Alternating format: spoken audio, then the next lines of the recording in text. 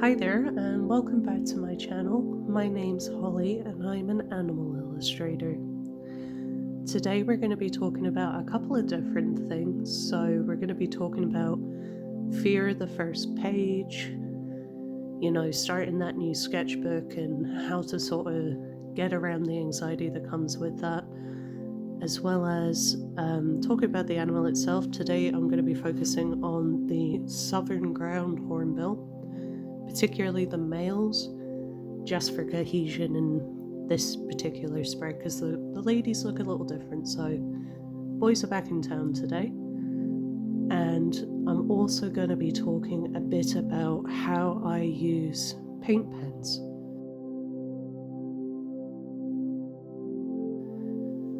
So let's start off with talking about fear of the first page. It's quite a common feeling if you or anyone you know at home draws. That thing of like staring at a blank piece of paper and going, oh my god, what do I draw? Like, I don't know what to draw, or getting distracted and being like, oh, I've got dinner on, or I need to do laundry, or I don't have the time. These kind of things sort of spiral through any artist's head at some point or another, but I feel like it's particularly bad with the first page of a sketchbook. It's really intimidating, and I think everyone's gone through it at some point or another. I myself am particularly bad for that sort of thing. I have a really bad habit of starting in the first double page spread of a sketchbook and not the actual inside cover, because it gives me that much anxiety. But I think I've found a way to sort of get around that. So my new favorite thing, and this is exactly what has happened in today's video, is just picking something vaguely in my wheelhouse. So in this case, birds are something that I'm quite good at drawing, and just choosing the most horrendous looking bird possible to draw. And it worked really well. I'm actually really happy with how it went, because it took all the fear out of it. I think a lot of that spiral comes from putting pressure on yourself, or at least it does for me, for sure. I know for a fact that doing it this way took all the pressure off, because if I was drawing something small and cute and had to be, a somewhat perfect shape, it would add a lot of pressure to what I was doing, because I'd be focusing too much on making it perfect. Whereas with a bird like this, as you'll see later on in the video, they are like 80% tumors in the face. They are just lumps on lumps on lumps on lumps. Their eyes are lumps, their cheeks are lumps, they have one hell of a gullet. And it means that, A, it's really fun to draw for me as someone that loves texture, but there's kind of no wrong way to draw them, because they're already weird looking. So if I do a weird drawing, it actually kind of goes hand in hand.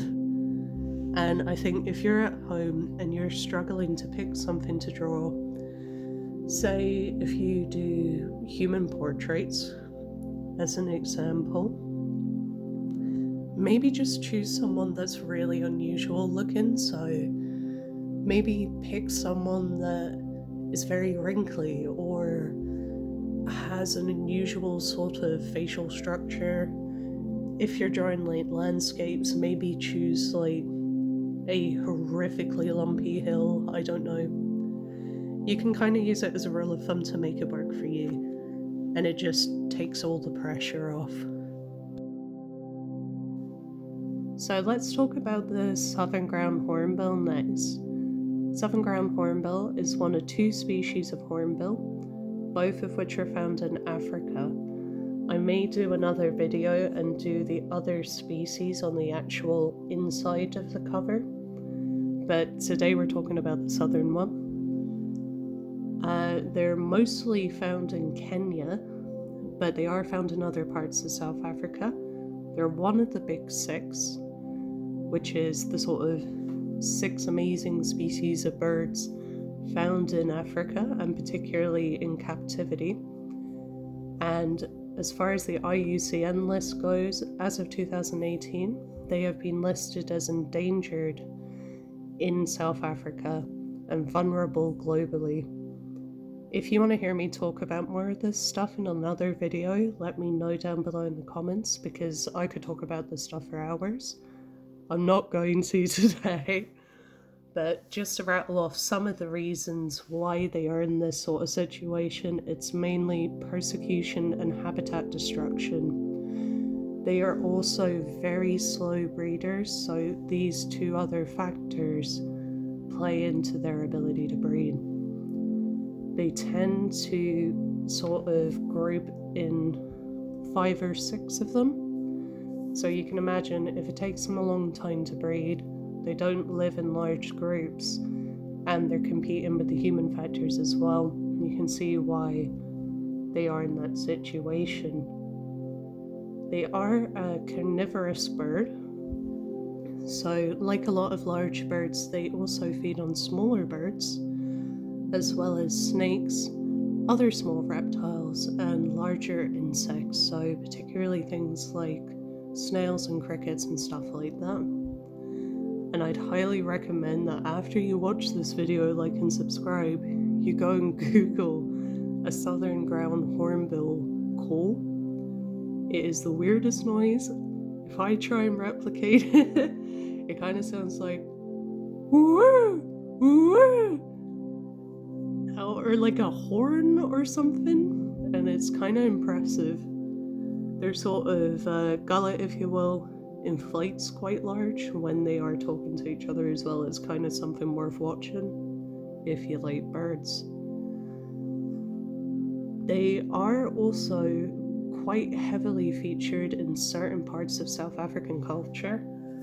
They're often considered to be sort of warning signs of death, but also, I think, is kind of interesting. If they're seen and heard doing that kind of noise in the morning, it's meant to sort of represent the rain coming. And they're seen as sort of birds that sort of conjure rain in certain cultures in South Africa. So size-wise, the males average between about 1 meter to 1.30 meters when they're fully grown. So they're big birds, they're not chickens. And the females are only slightly smaller than that. They're quite hefty. They weigh about 4.6 kilograms in general across both male and female. And the only sort of major difference between the girls and the boys is the boys have a more prominent horn, hence the name hornbill, and are mostly red to reddy pink in colouring as far as the fleshy parts of their face go. The girls have more of a blue hue, and they tend to not have the actual horn part, or at least not as much of a prominent one on their face.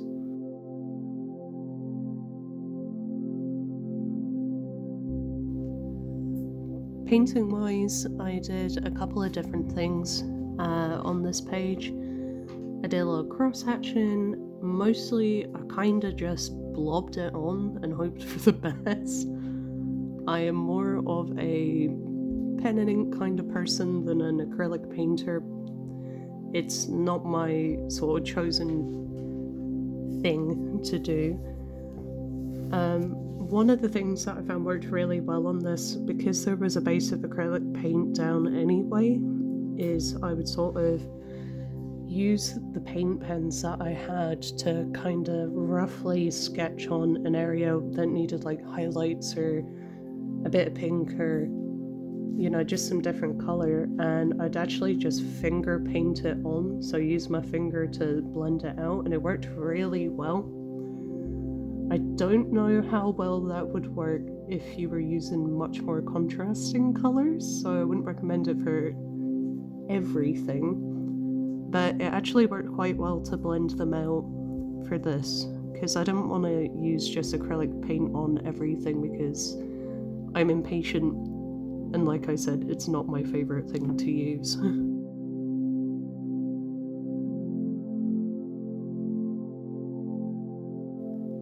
So for a lot of the hair detail, I ended up going back in with black.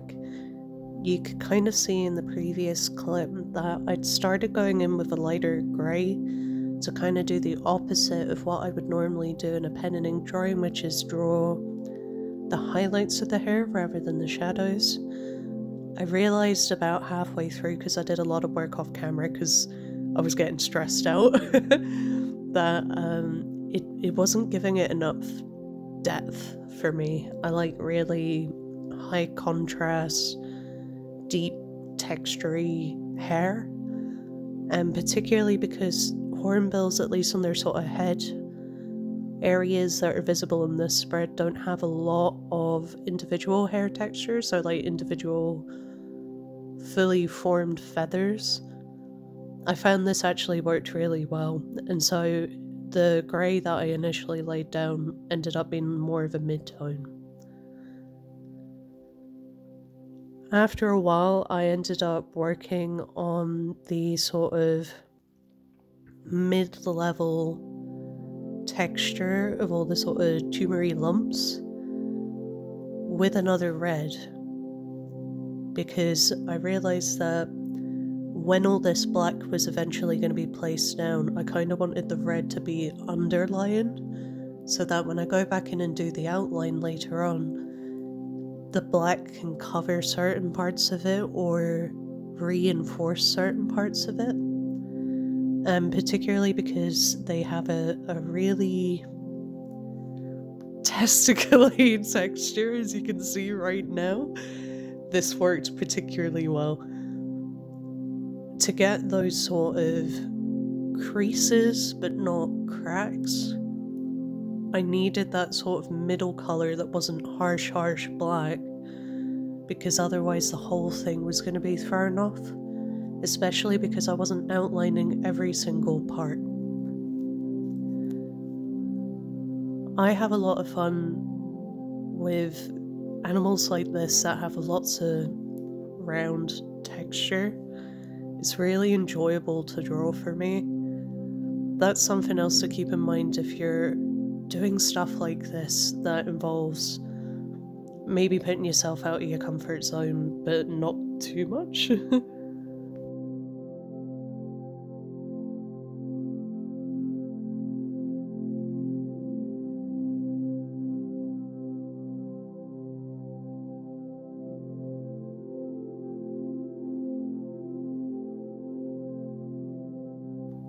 For outlining stuff, I had a bit of an issue with these pens.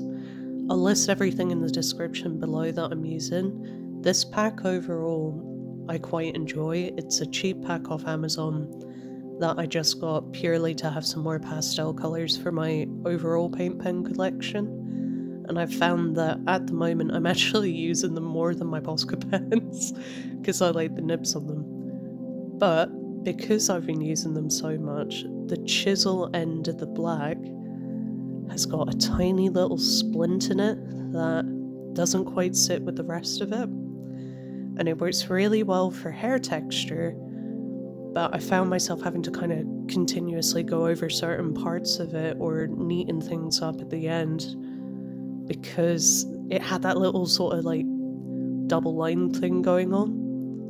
Otherwise though, these work great, and I'll be honest, in a way it's kind of good because it gets me not just doing OCD level like even thickness lines and sort of mixing it up a bit, which is good for me because that is heavily in my comfort zone. I love really neat, almost overly detailed stuff that is very sort of precision based. This sketchbook page was actually quite good for making me sort of mess around with stuff more, particularly with the paint.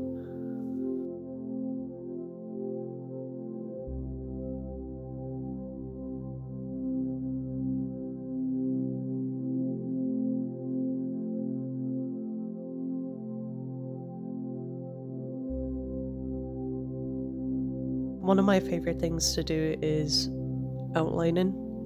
I love outlining stuff, especially with manual stuff like this, where you're laying down stuff and building things up for ages and ages and ages. I feel like it just really pulls everything together, and suddenly everything goes from looking like spludgy red and grey potatoes in this case to looking like actual birds. And I find it very satisfying, you know. I think black is just one of those universal colours that kinda, or well, lack of colour, that kinda ties everything together. I know it's quite popular nowadays to use other colours instead of black, but I gotta admit, I'm a sucker for just like a cartoony, traditional, hard outline. I don't think you can beat it myself, but I don't find that contrast level from other colours in the same way for what I do, at least.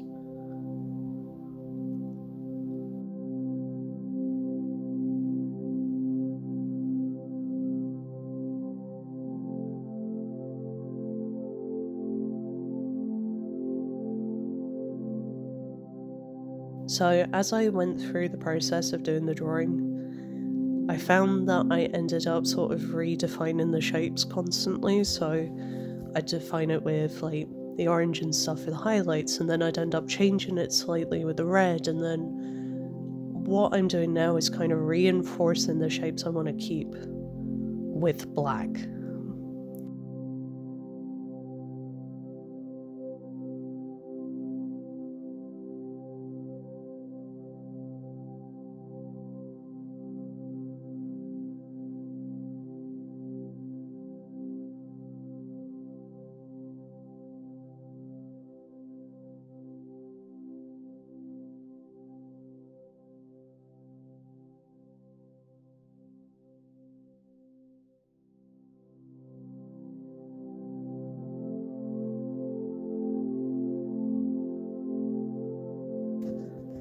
This is the turning point in the video where everything starts coming together. For some reason, adding these little white dots change things from looking like they're just a flat drawing to looking 3D suddenly. Particularly eye highlights, which in my personal work I like to do kind of cartoony highlights on everything. I just find it makes things look more alive, and if you don't have it, everything looks a little dull or dead or weird. And particularly in this, because I'm using a lot of very similar colours, so like orange, red and pink. Not a lot of contrast in ones. The white combined with the black especially really pushed certain things like the eyelids and stuff into the foreground, and made all the stuff that I wanted to recede and some mistakes that I had, you know, disappear, which is really cool. Are these birds this shiny in nature? Probably not. I wouldn't say so. They're actually quite matte, but I don't know, something about drawing with paint pens this way, I really enjoy just slapping on some white. Hot tip, if you're using white paint pens at home, or gel pens, this works as well, you'll see that I'm kind of not pushing very hard on the paper when I'm putting the things down, so like dots or hatches or whatever. Reason being, if you can get the paint to pull up in the tip of the pen, it will lay down more opaque. So if you're struggling to get your whites to stand out, if they're kind of just absorbing the colour underneath, you may need to go in with a second layer, or just not push as hard with your pen. You can use that to your advantage though.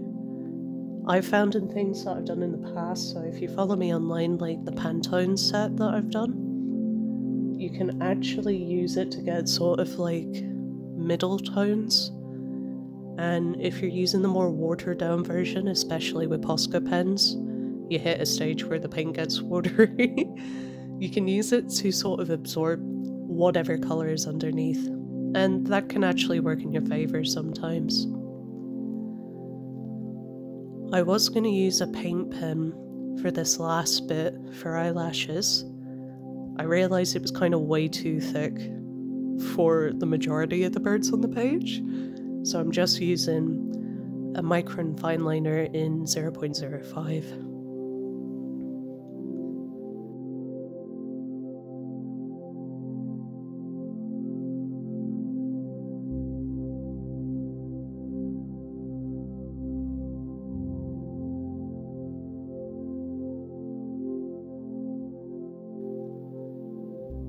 So for the close-up study of the bird's eyeball, they have really defined pores where the eyelashes come out on the bottom lash, and I just slammed them in because I'll be honest, I was running out of energy at this point, and they're not perfectly spaced anyway. And I ended up going back to the paint pen for this because, you know, it's a close-up, so it doesn't need to be as fine in the same way, and also it was kind of the perfect thickness for these little lashes on the bottom row.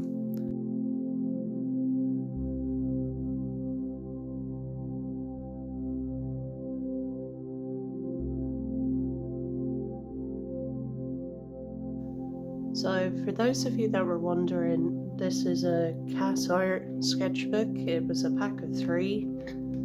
One being black, the other 2 grayscale. And this is the final page. I'm pretty happy with how it's turned out overall.